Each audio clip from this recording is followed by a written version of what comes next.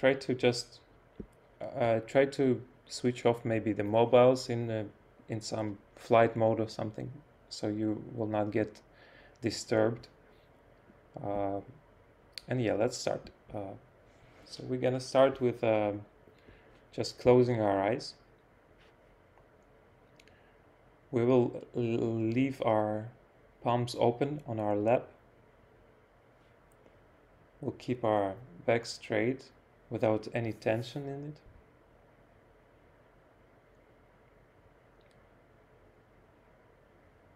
And we'll start with simple exercises. We'll raise our Kundalini, which you see on the screen. Important part is to do this with following it with our attention, not just with hands.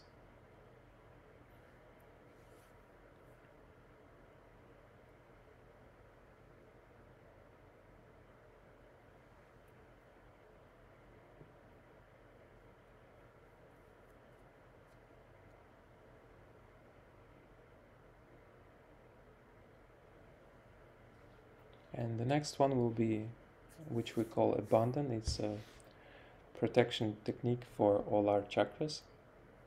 Goes from the left to the right and back.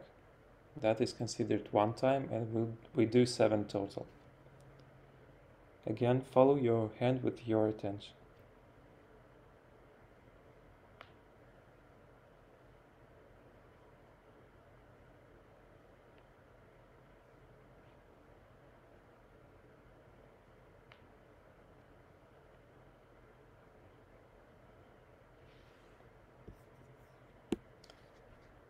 Great, now we can do kind of a bandhan to the Footsoak bucket. It's a circular motions on top, like from the left to the right. And after that, we'll put our feet in the Footsoak.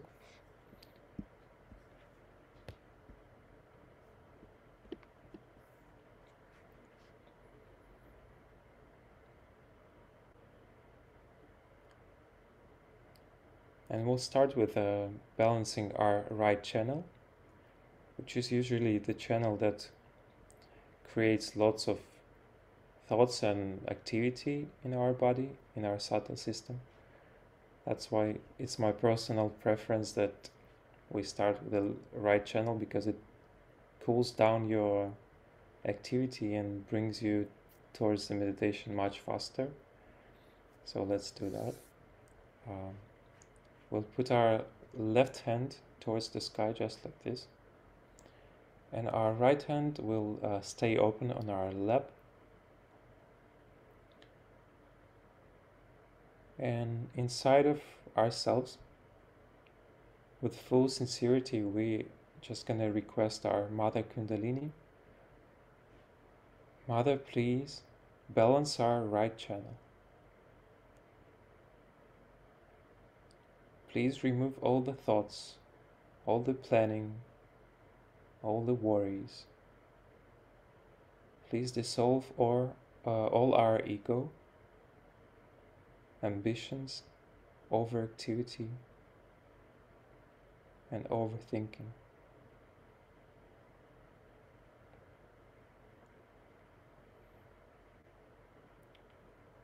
And we're gonna remain in silent meditation, keeping our attention on top of our head and on the right channel.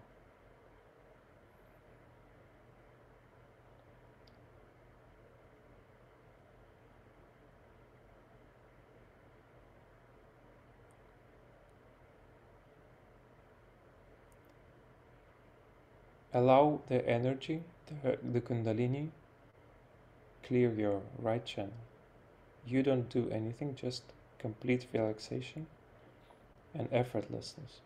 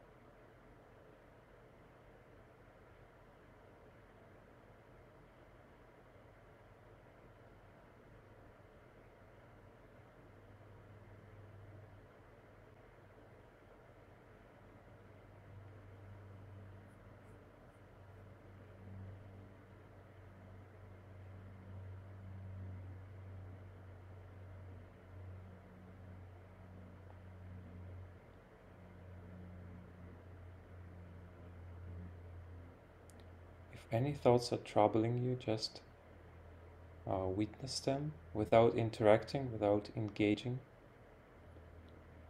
Just witness them come and just go.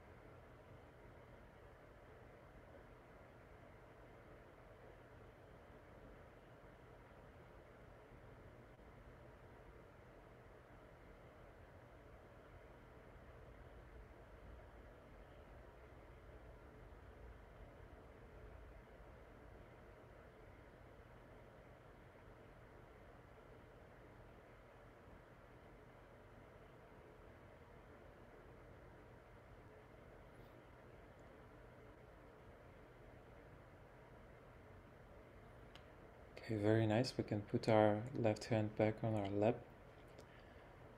And now we'll focus on our left channel. For this, we'll put our right hand towards the ground or towards the earth.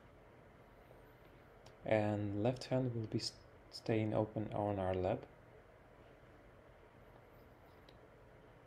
Again, with a full sincerity,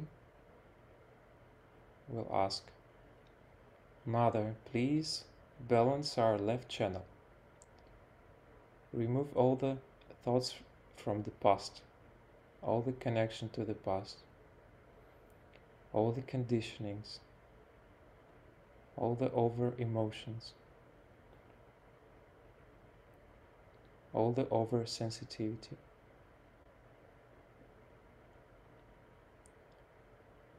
Please remove anything that drags me to the past, drags my attention to the past.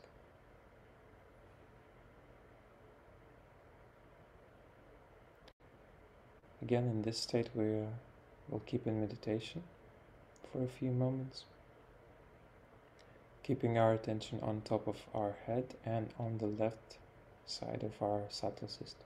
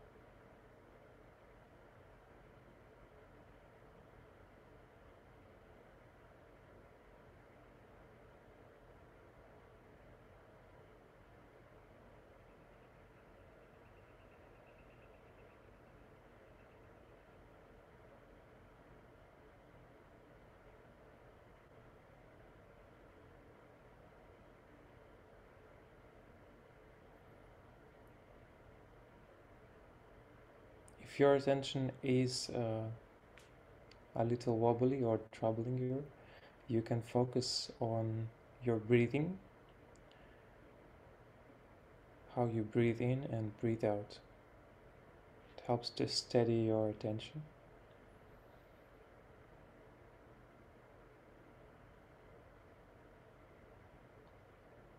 I'll give it just a few more moments.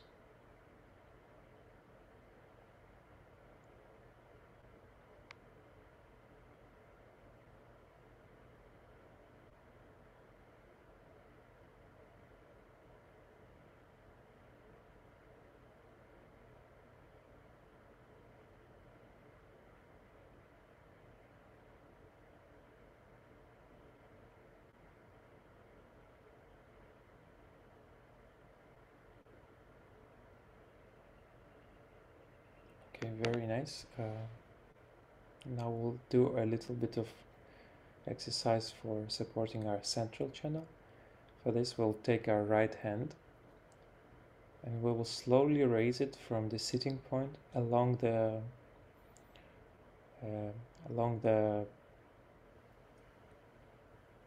along our spine in the front, very slowly moving it towards the top of our head, following with our attention. We do it 2 more times.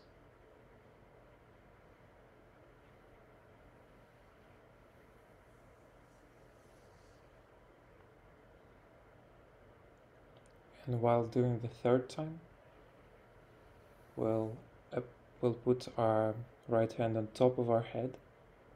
We'll apply a little bit of pressure and we'll do a circular motions on top of our head.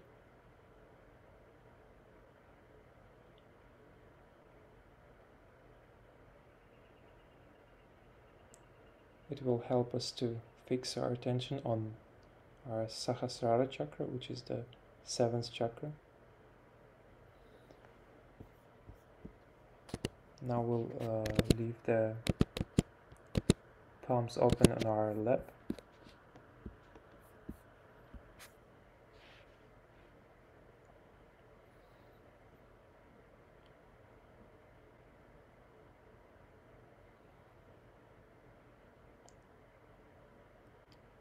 Now we'll try to do a few exercises for our ego.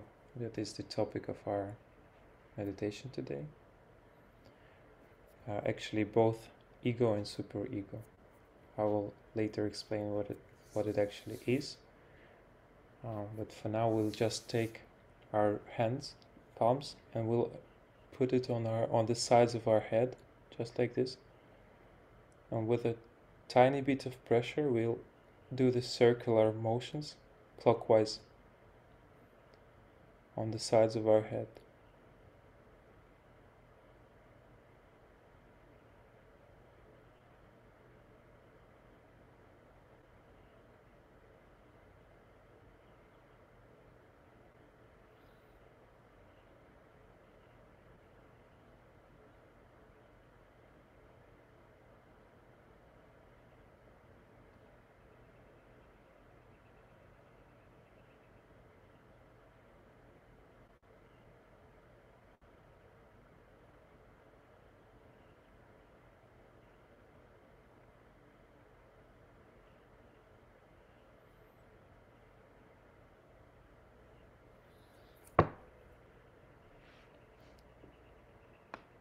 Great. Now we just focus our attention fully on top of our head and we'll meditate a little bit with music.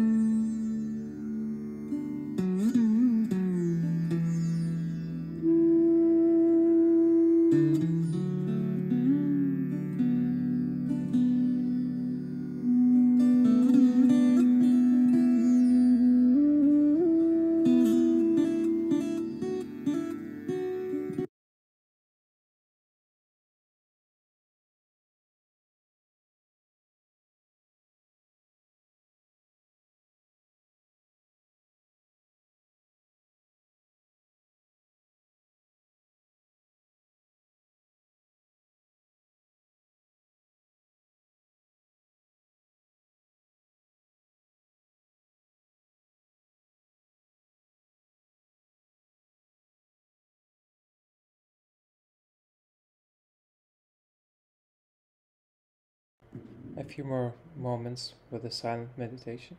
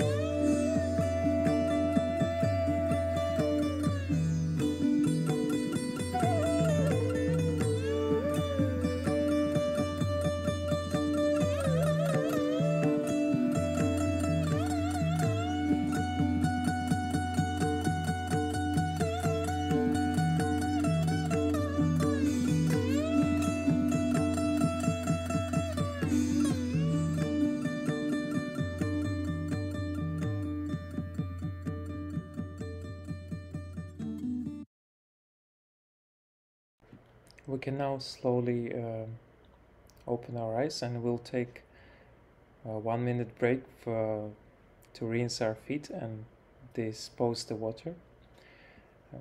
Whoever is not doing Footsoak, you can just keep meditating, and we'll be back soon.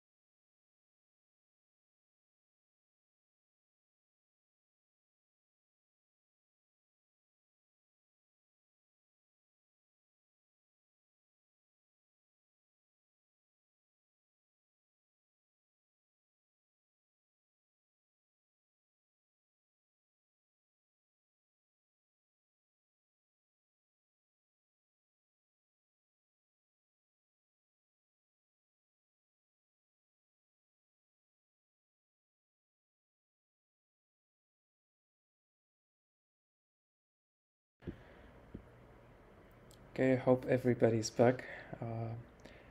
And I feel like today we'll just go straight to Srimataji's lecture about the ego. Please enjoy, and after that we'll have a sharing session, and we'll discuss about the ego as well.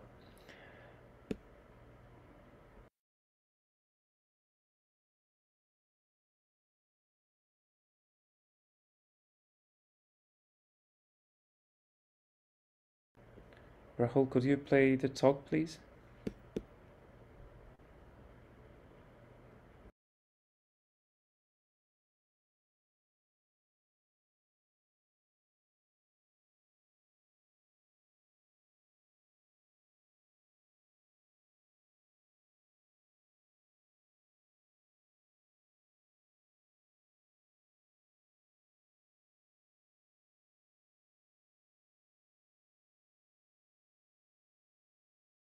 Everything, it is what your ego desires, you run after.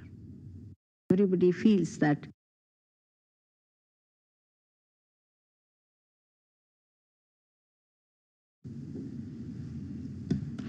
Today I was thinking of telling you about the ego problem because I think everybody feels that that's the biggest problem they all have. And there's a big ego trip one gets into. And they don't know what to do with it. So first part, I will tell you how the ego rises and what it does to us. The second, how to understand it, how to tackle the position of ego and put it in its own aspect. As you see in the map here, the yellow stuff that you see on top is the ego. The balloon that is yellow is the ego. You see down below, it starts from the Swadhisthana. This is the color of the bile within us. And this Swadhisthana chakra, which is for our creativity, is directly connected to that ego there. And when it starts rotating round the void and going to the various parts of the void, it collects all the problems of the void. Void is that green circle within us, where physically we have, in the void, we have uterus, we have kidney. It's a complete viscera. All the intestines, ascending, transverse, descending colon. Liver is the upper part of liver more. Then also pancreas and the spleen. So all the problems of these organs are collected by this chakra, which moves. It comes out of the Nabhi chakra and moves round and round and round and collects all the problems. It nourishes, gives power, the vital power to these organs, and also it generates necessary power for our creative action. It also collects the fat cells of the void, convert it into the proper cells for the brain, for its use, for the grey matter. All this work it has to do one chakra. It manifests aortic plexus outside. On the physical level, we call it as aortic plexus, and it has got 6 subplexuses which look after all these organs. This is meant for our action. When we go into action, this chakra starts working. By the first power, which is on the left-hand side, we desire. But by the second one, we go into action, and it's called as Kriya Shakti.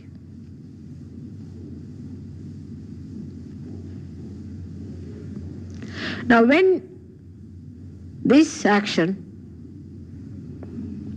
starts within us, it produces the byproducts, or we can say all the problems of these organs, which are to be deposited somewhere, and they are all deposited in the brain as ego. All the problems that we have out of this creativity and the action of all these organs are to be counterbalanced. And as a counterbalance, the ego develops. For example, now I have to come to meet you all here. I had to get out of the house, I had to change, I had to drive, whatever it is. Then I came, I had to put in effort. I had to plan out how I'm going to talk to you. That I don't do normally, but I'm saying generally people do it. And I put in the effort to come in. Now how am I to justify this, all this effort? What is the satisfaction that one gets out of doing this effort, this kriya, this action? We go on doing some action. And why should we do it? After all, action means, any activity means exertion, botheration, problems. The best is to sit at home and do nothing of the kind. But we do not do that. We take up challenges. We rush up to it. All this we do with our Kriya Shakti, with our right action. Because we do action, we have to have a satisfaction about it. As a reaction to that, ego develops. If we do not have the ego, we would not do anything. It's a fact. But ego is the one that rationalizes all our madness. the rat race we are running into. If we did not have the ego, we would not go into this nonsense. The more we try to rationalize our activities, the more ego develops to satisfy. All right, very good, very good. Now you are a successful man, see? You are a very successful man, you have got this, you have got that.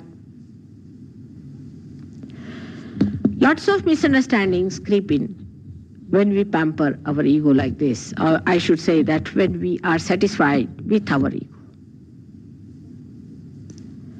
that we really get lost. We get identified with our ego and not with ourselves. So if you do some work very well, supposing you have, say, made a beautiful poetry, or say, not piece of poetry, but say you have made a very good painting, then you would like people to appreciate. If they do not appreciate you, you think you have done nothing, though you have done a beautiful poem of a canvas. But still you will be so dissatisfied with yourself. Unless and until people appreciate you, they must garland you, they must say, oh, you are great, you are really unique, you are a genius. You know, many artists who created great art got trapped into this kind of misidentification. When they created some great art, the art could not give them satisfaction. They had to go to ego. And Mr. Ego would not be satisfied unless and until everybody says, yes, yes, you are very good, you have done this, you are a genius, you are this, you are that. That's how the ego develops then within us. But a situation can arise where even when we have done nothing, we want to take the credit. Then we call such a person egoistical, who says, I will do this, I have done this, I, then we call him an egoistical person. Because he gives words to his ego, that's why we call him egoistical. But all of us have got this Mr. Ego there sitting on our heads. When it starts bloating, the more successful you are, the worse it is. The more you indulge into planning and thinking, the worse it is. The balloon goes on, you see, pumped, as if you are pumping a balloon, you see. The more you pump, the more it becomes. And you can never realize that you are not that ego. Then you start feeling very nice about it. Because everybody says, oh, what a great man he is. The whole society develops on those lines. Today only I was discussing about the way people give you COB, I don't know, VIP, and MAD like that.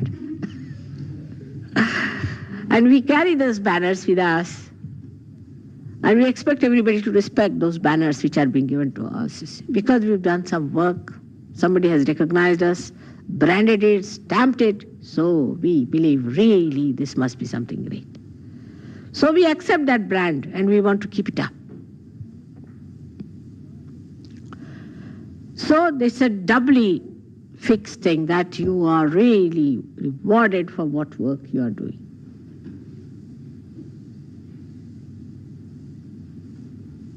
That's why people become nuisance also. Supposing in a society some people do not find any significance to their lives, then they will go to Oxford Street, stand there, wear funny dresses, start jumping and singing something nonsensical, and make a nuisance out of themselves. You have seen people who paint their hair in different colors, put pencils in their noses, I think, do all kinds of mad things just to attract the attention of others, because we want to attract the attention of others. Because our ego is not yet satisfied. But this ego is never satisfied.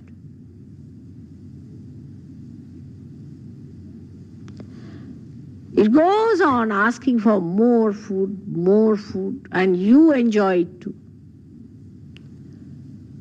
When such an ego is bloated within us, we cannot understand what we are doing.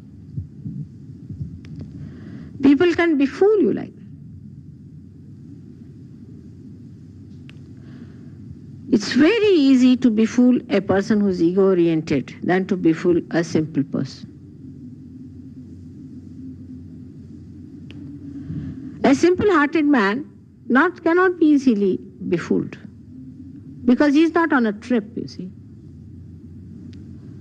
But those who are on an ego trip, you tell them that this is the best way to go to hell, they will be the first booking their seats. There will be a queue for it. People would be asking for it. All right, if it is so, it's good. That is how many gurus in this world have come forward, have befooled you by telling you that you will get these powers, those powers, that will happen, this will happen. And they know how to pamper your ego. For example, they might say this is a world organization of spirituality, and you are the head of the world organization, and you believe it. Ego means misappropriation. You believe in it because you think that after all I must be something, and I have done this, I have done that.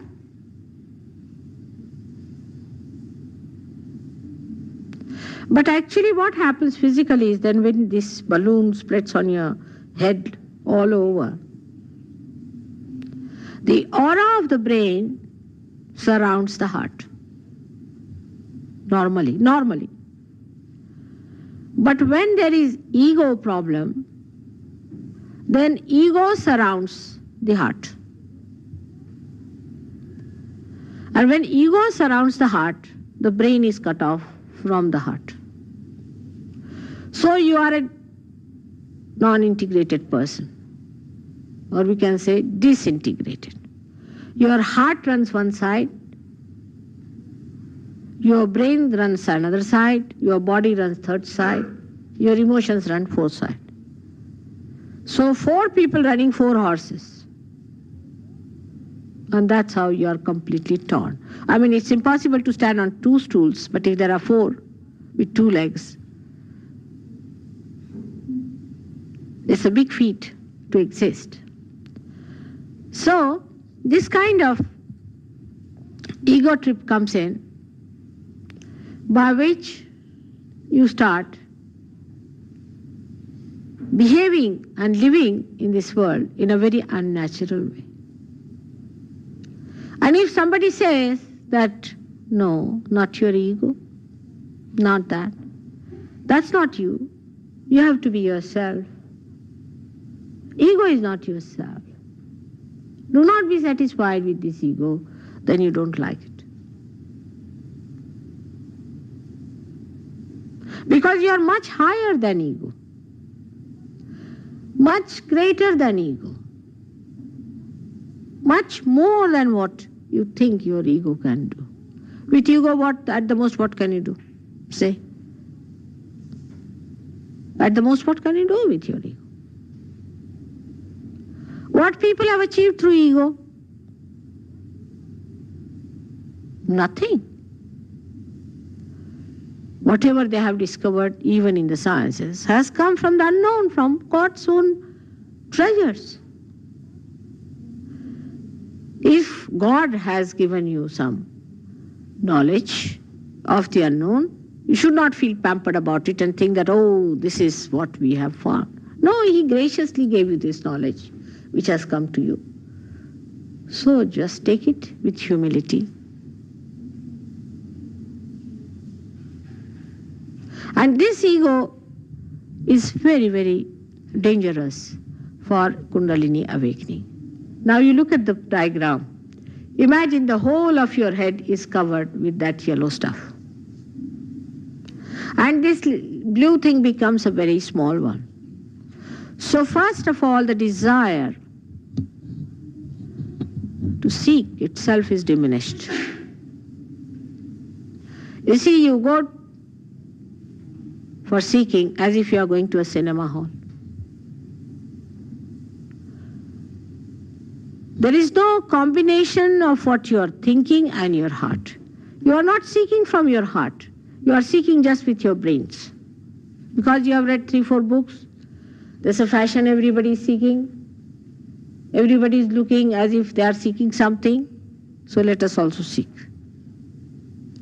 It is not coming from your heart because you can see that the activity of heart has become practically zero. You do not desire anything. It is what your ego desires, you run after. Anything that doesn't satisfy your ego, you get upset about it.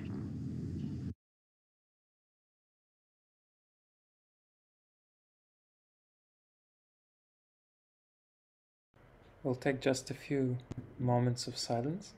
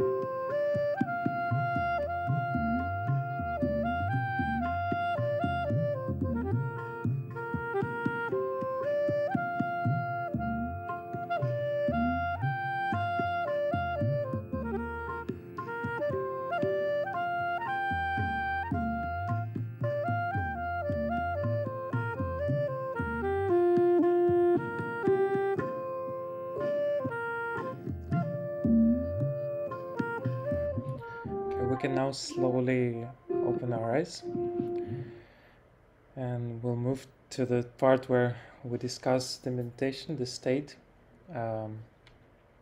So everybody is encouraged to turn the video on and share whatever is in your heart and how you feel about ego. It's a subtle topic. Partially because the trick is that we can't really see how ego affects us unless we are in a state of witness where we can witness our actions and our decisions from the side. So that's why I would say detachment, which we call in Sahaja Yoga, when you detach from the situation, is very crucial in dealing with ego.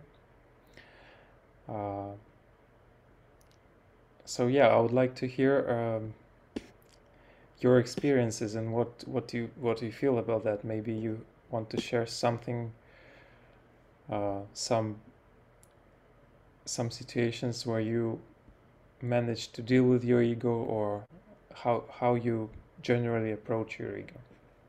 So please share your experiences. Whoever wants to start first.